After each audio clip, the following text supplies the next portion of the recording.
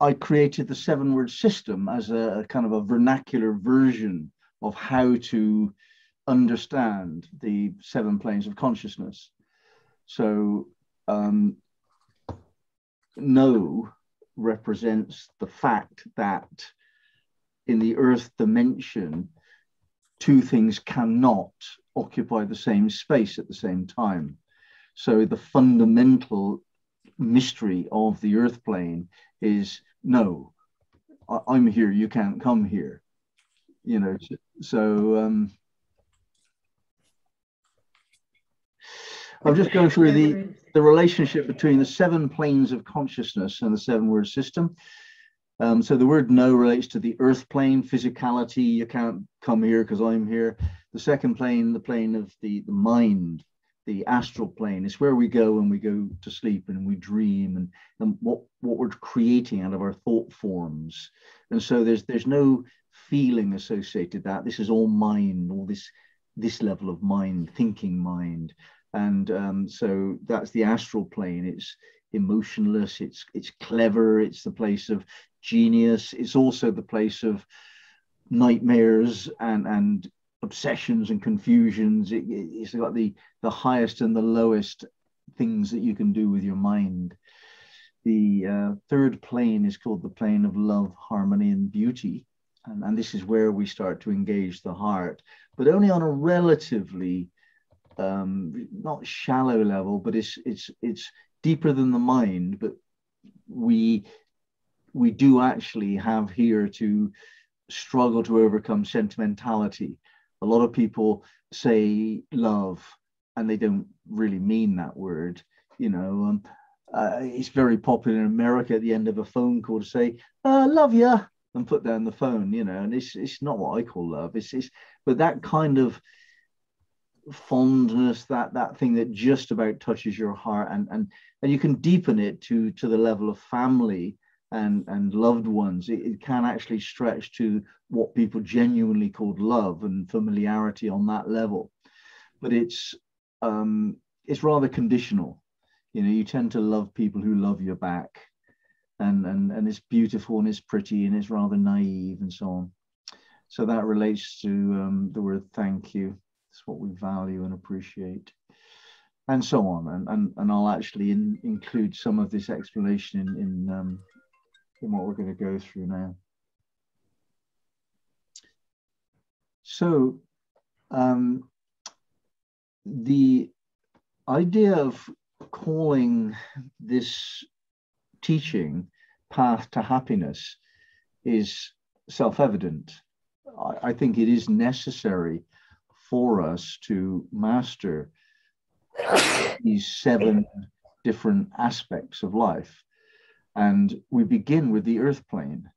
If we don't become able to develop strength, then our life is simply one of putting up with something we don't want.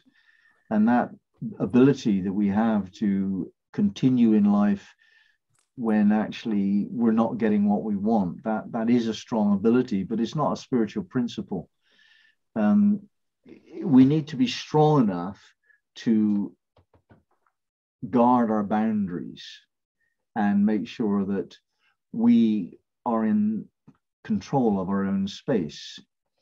So if you think about that now, and you think about how strongly you defend your boundaries, you know, are you imposed upon? Are you somebody who can actually say no to what it is you don't want? Or do you feel sometimes that somebody's taking advantage of you and you're not really getting the clarity that you need to be who you are? Because if you're invaded, if you're intruded upon by external energies, then there is a measure of compromise in your identity. And identity is the second keyword for the word no. It's only by establishing clear, strong boundaries that we can become clear and strong in our personal identity. This is who I am. I say yes to this and no to that, and that defines where I am. and I can express my identity through the choices I make. And this is the authentic statement of who I am. So, just think about that. How are you with that? I mean, are you expressing yourself clearly, authentically, making choices that are genuinely yours to make, and not taking on somebody else's choices because you have not the strength to maintain your own? So this is all the first plane, the earth plane mystery.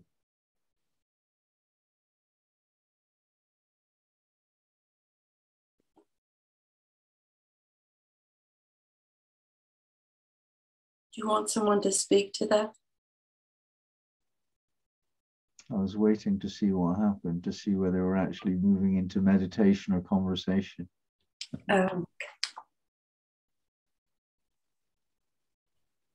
And to see whether I'm going to be sitting with people who are sitting still, or whether people are moving around. That's what I'm doing, and we haven't settled yet. So if we do move into the next level of spiritual understanding, we enter this rather tricky plane called the astral plane. Pure mind, no heart. It would be very difficult indeed to live in that world, the world without love. That would be the world that they enjoy in Wall Street, and this sharpness of mind, this ruthlessness. That's a part of the astral plane experience, that cleverness and lack of compassion, lack of empathy. That's present on the astral plane. But what is also present is a sense of genius, being able to understand what needs to be done. So that could be technological. You could fix things, and that's a real form of intelligence.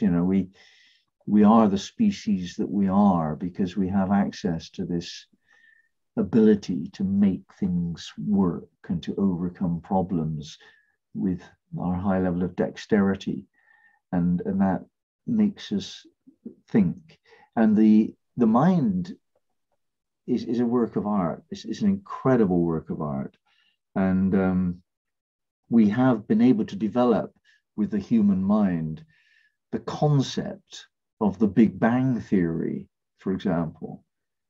I mean, just imagine what the human mind can do if it can come up with a cosmology of that degree of complexity, and it checks out, and that there are 11 dimensions and there are subatomic particles of all manner of different levels. And, what a clever species we are. We may not be wise, and I think generally we lack wisdom, but we are clever.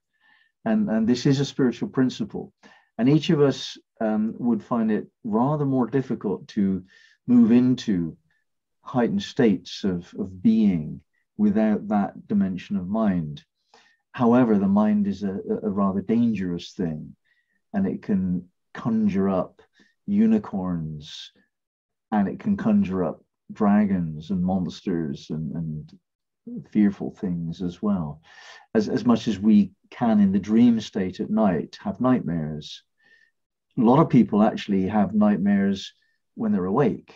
Their life is surrounded by horribleness and danger and violence and so on. And they see themselves as subject to that energy.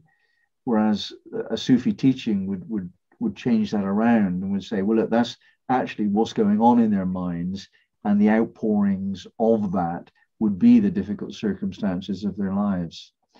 And in other words, if you have something in your life that you really don't like, then to work with the mind is the thing to do, to become clear-minded.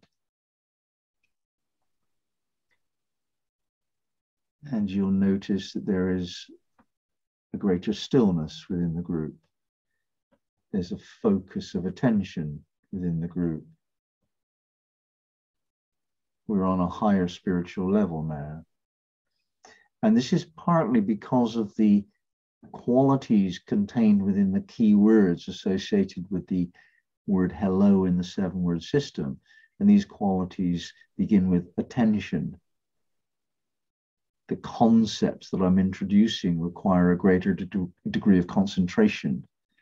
So your attention is stronger, clearer, and there's an openness developing of ideas, and that represents an exchange of energy. As I can feel the willingness that you have to listen to me, then I can relax into that. And so the tone of my voice represents that more relaxed state. You will perhaps have noticed that the tone of my voice is less demanding than it was when I was discussing the earth plane. And I'm moving into the higher levels of the astral because I've won your gentle attention. And I can risk periods of silence without the fear of being interrupted. So this is a spiritual principle. This is the astral plane wisdom. And if you take this to the highest level, that would be communion, what we're calling communion, when we can sort of really tune in to another person. And I can actually read shifts in your comprehension. It is something I've kind of noticed, that something has arisen within me, then somebody suddenly understands something on a deeper level. I notice a shift in their energy field, and I'm not by any means the only one that does that. I noticed other people can do that. And so we find now that there's a sense of group consciousness starting to develop. We're rather more interested in where the group is going than any individual, than ourselves. And this is the stepping stone towards the plane of love, harmony, and beauty. And on this plane, the heart starts to become involved. This is a very much softer reality. This is pastel colors, soft voices. It's the beginning of the angelic planes, what are called the angelic planes, when we're really moving away from a sense of fearfulness, scarcity, and being in danger. And we're starting to know that we're being taken care of by some angelic realm, the guardian angel principle, perhaps. And we appreciate this mood. If we actually are surrounded by people that are in heart focus, then it's safe. So a kindergarten teacher, you'd expect her to dress in pastel colors and speak softly to the children and forgive them their naughtiness. And we'd all remember our kindergarten teacher for our lifetime, because she was a better mum than our mum, totally forgiving and soft and a giving. You'd feel a radiant energy from somebody who's tuning into this third plane. And in the 7 words terms, we would call this thanks, thank you. It begins with appreciation. We appreciate life, and we get up in the morning and I'm alive, and I've got another day, and I can breathe and enjoy my body, and I have some food to eat for breakfast. How lovely. And you just appreciate everything, and you'd want to give. You'd want to share that. It wouldn't be something you had to decide to do. You just want to do it. It would be what you did. You'd be giving. And that would create a mood of trust and harmony, and there would be a musical quality to that somehow. That would be just beautiful, you know. So that's the third plane, and we can develop that by doing things indicated by the keywords, by appreciating people and ourselves and life, and by giving, and by giving attention, by listening, you know, and focusing the attention in the heart. You know, when you do that, the tone of your voice changes and facial expression changes as well, and people pick up on that, and they relax into that. So that's the third plane. In the book Path to Happiness, I talk about this as being the caring energy. The first would be strength for no, the second exploration for hello, and this is caring, the energy of care. When we come to the fourth plane, we move away from this soft sentimentality, and love deepens and becomes something of a foundation for an ability we have to take on that which is not loving in the world. So when we've learned what love is on the third plane, we notice that makes us very vulnerable, rather naive, and we can be abused rather easily. And at some point we recognize that however loving we may want to be, we're actually living in a certain world which isn't always loving. And so we want to look after the kids, you know, we feel a sense of justice and a bit of outrage that the kids should have to grow up in a world that wasn't loving, and injustice and nastiness, and we feel if we were truly loving, we would sacrifice the mood of beauty and joy, and we would take on the bad guys, and we would stand for principles, and we would become heroic. This is the heroic plane, the fourth plane. And it's the plane of faith and justice and principle and truth, and taking on the bad guys and being up for conflict, and being strong in your personal identity, having a very robust ego so that you can affirm your faith. When somebody tries to talk you down, you say, nope, I'm certain that I'm right on this point. And so it isn't soft. It's quite Mars-like, energetically speaking. If the third plane was Venus-like, this is much more like Mars. The military like to hang out on the fourth plane and take on the bad guys. And of course, the bad guys think that we're the bad guys, so they take on us. Everybody thinks they're on the good guys' side, don't they? So the fourth plane takes us into an accelerated process of personal development. This is where we go through our process. This is where we face the truth of who we are. This is the plane of profound authenticity. And what we're trying to do is to become free of everything which is false. And that absolute freedom is eventually found in spiritual liberation. It is the understanding that we are in harm's way, and we mustn't let that stop us from being good people. You know, that's what justice and principle is all about. Somebody strong in their principles holds to their goodness of being. They maintain a good sense of self-honoring despite the difficult circumstances. You can't get to that deepening of love without taking yourself into conflict. So some of these people can be quite combative. And each of us is born, they say, on one of these planes. So as the soul emerges out of undifferentiated spirit into some identity as soul self, it first comes through one of these planes. So each of us is born, shall we call it, on one of these planes. And we were all asked to guess which plane we were born on. And my Sufi teacher was willing to kind of say yes if you got it right.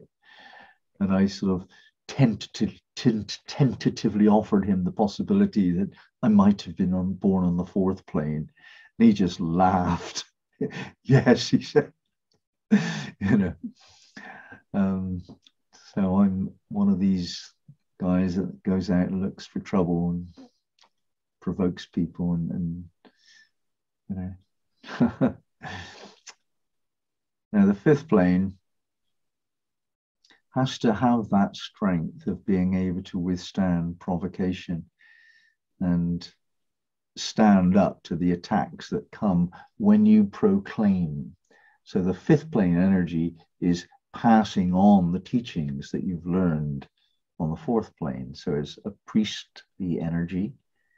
It's the energy of sacredness, the energy of vision, of visionary intentionality. So you mean to make a difference. You project yourself into the world. And typically that aligns with naming what you find sacred. Now, that might be a religious ideal.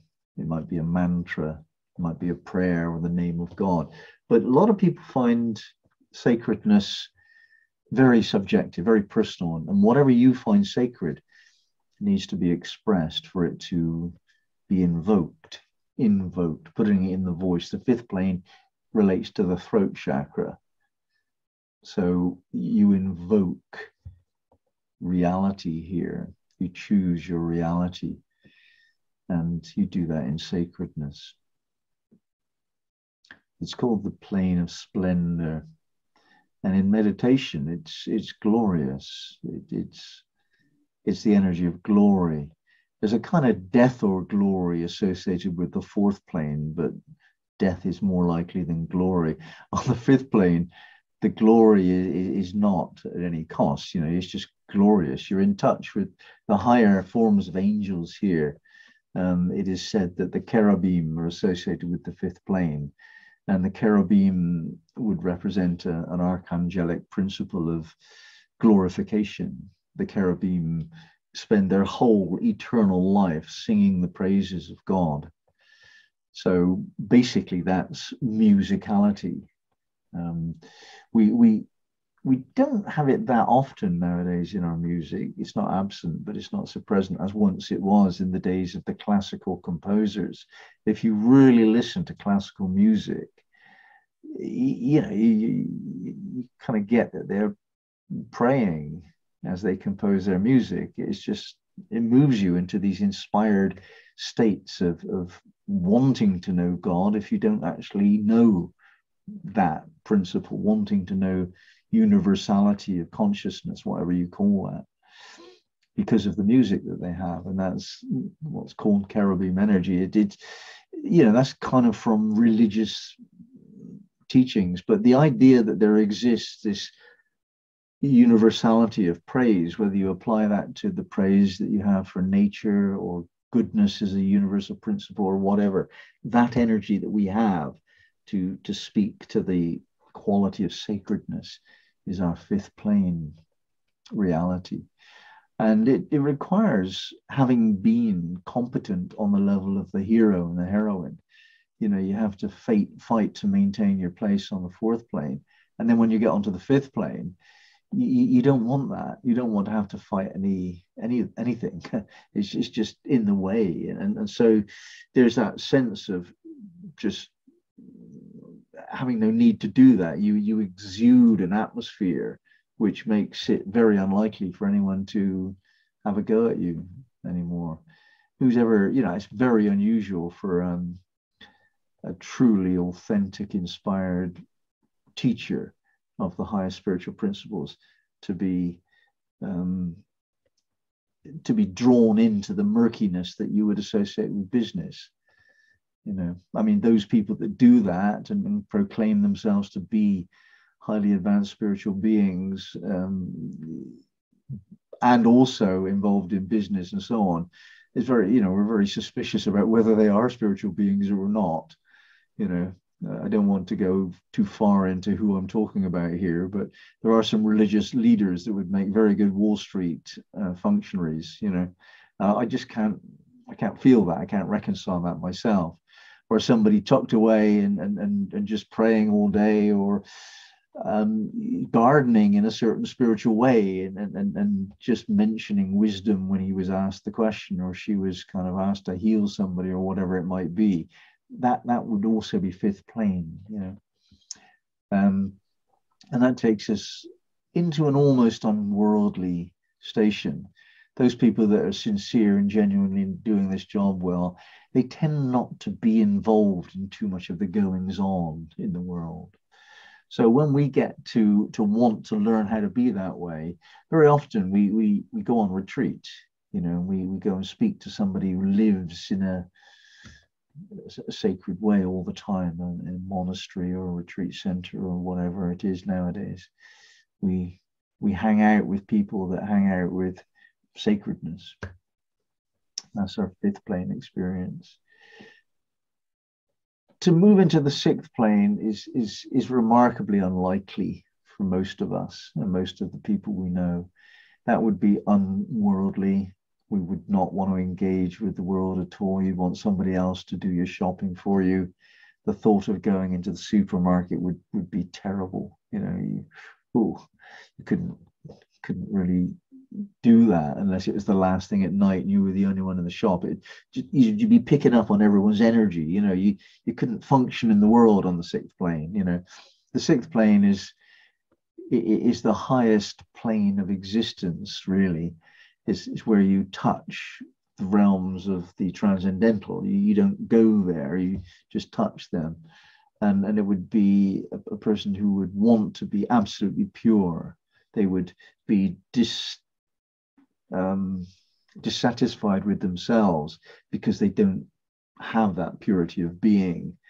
They would be fastidious. They would be very particular about being perfectly clean, absolutely clear-minded, clear in the heart. They want perfect, and disappointed because they weren't, and they want to meditate more and pray more to become perfect as people. But if you actually were able to enter that plane on retreat, it would be, and I mean, you can touch it. It's perfection. It's a purity of being. It's the highest form of awareness of self, and in fact, that's where humility is. If you ever get to touch humility, then it would be on the sixth plane. It's not a practice. It's not a decision. It's a state of being where you just don't want to get in the way by being anything or anyone. You just want to forget yourself so that you can get the, this purity of God. So that's the sixth plane. And we associate that in the seven-word system with the word sorry. Those people that can actually sum up a situation and realize they're at fault, and they say sorry easily, they give you a clue as to the energy. But there's a better story than that. There was this doctor who was given an impossible task. He was employed by, I think it was a mental institution in India with so many inmates, 1,000 inmates or something, that he just didn't have any possibility of seeing them and helping them. And he was a genuine guy, a very highly spiritual person. And what he did was this. He got all of their files, and just one by one, he would put their folder on his desk, and he would ask for forgiveness. He would beg forgiveness of this client, this patient, and put it aside, and then do another one. And he would just maintain that sixth plane concentration whilst focusing on individuals without ever meeting his patients, And apparently it worked, and then they started to get better. That lovely idea, you're responsible for somebody else's suffering in some way. That's a fascinating idea, and it was they tried to teach that in Christianity. It got distorted over the years, but Christ is associated with that energy of absolute forgiveness. You know, you forgive everyone, everything, and it's your fault because it's in your world. If there's somebody suffering and you know about them, well, it's your world. You know, this is your reality, and there's someone suffering in it, so it's your fault. It's not that you're to blame, but you are less than perfect, so it's a slight imperfection. It's a fault in your makeup, so you apologize for that. That's the thinking behind it. Very, very high level of wisdom and concentration there. So that's the sixth plane. The seventh is beyond that. It's unattainable except on retreat, I would say, and in very, very exceptional cases, some individuals, and they're not comfortable with it, can live in that state of transcendental reality. They're psychotic by our standards, but they're in the presence of the beloved all of the time.